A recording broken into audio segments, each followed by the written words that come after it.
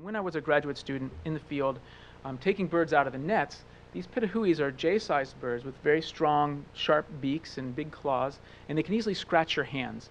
And when I was taking them out of the nets as a graduate student, they scratched my hands and really hurt. So the first thing I did was I popped my finger in my mouth and licked my cut, ran off to the next net, and then my mouth began to tingle and burn.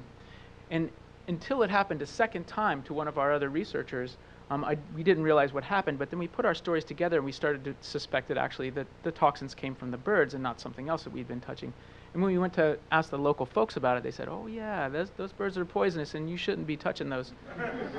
And so back when I was a graduate student, we started working on these birds, and we teamed up with folks at the National Institutes of Health. And after a couple years of research, we were able to isolate and identify the compound that's responsible for the toxicity. And this is it here. It's called batrachotoxin.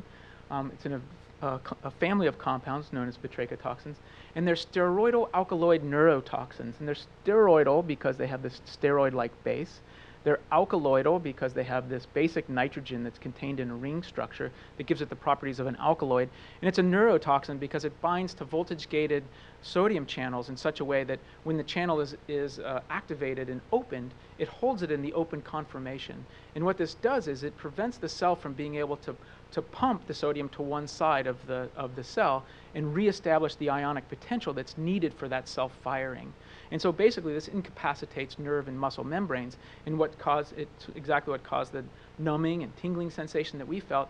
But in higher dosage, it can actually cause paralysis and death, and this has been known. Gram for gram, the batrachotoxins are among the most toxic natural substances known, more toxic than curare or strychnine.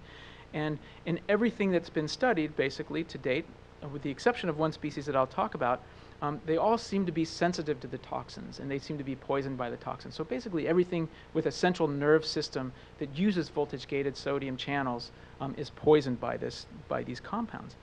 Now, batrachotoxin means frog poison, and so these toxins were previously known and identified, especially in the Phyllobates poison dart frogs from Central and South America. This is Phyllobates terribilis, the most toxic of all. And of the 170 to 200 species of poison dart frogs that have been described in the world, only 3 species have actually been used for poisoning dart tips. And those are the Phyllobates frogs, and they contain exactly the same poisons as our Pitohui birds in New Guinea. Not similar, but exactly the same. And in fact, in the year 2000, along with our colleagues from National Institutes of Health, we described several new toxins that we found only from the birds, and when they went back to the old frog poisons, they were able to find some of those same poisons in the frogs as well. So it appears as though they're using exactly the same poisons as these Phyllobates frogs.